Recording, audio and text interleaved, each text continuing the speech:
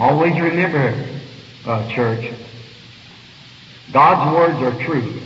I believe the right mental attitude towards any divine promise of God will bring it to pass, if you can look at it in the right way. Lembre-se sempre, igreja, as palavras de Deus são verdadeiras. Creio que a atitude mental correta para com qualquer promessa divina de Deus fará com que ela aconteça, se você puder olhar para ela da maneira certa. But remember, here's been my standard in life. I have tried to do this. The first thing, I want to find out whether it's the will of God or not. Then I know it's God's will. Mas lembre-se, aqui tem sido o meu padrão na vida. Tenho procurado fazer isso.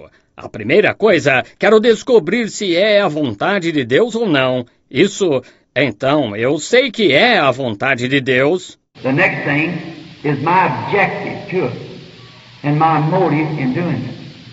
Then, if it's the will of God and my objective is right and my motive is right, I have faith that it'll be done.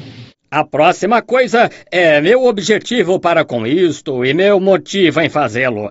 Então, se é a vontade de Deus e meu objetivo está certo e meu motivo está certo, tenho fé que isso será feito. Because first it's the will of God and my objective is to glorify Him and my motive is to give Him all the glory. So there's no selfish motives about it. If you have a selfish motive, it won't work. Porque primeiro é a vontade de Deus e meu objetivo é glorificá-lo e meu motivo é dar-lhe toda a glória. Está vendo? Então não há motivos egoístas nisso. Se você tem um motivo egoísta, não vai funcionar. If your objective is to make money for yourself or something, like you'll never succeed.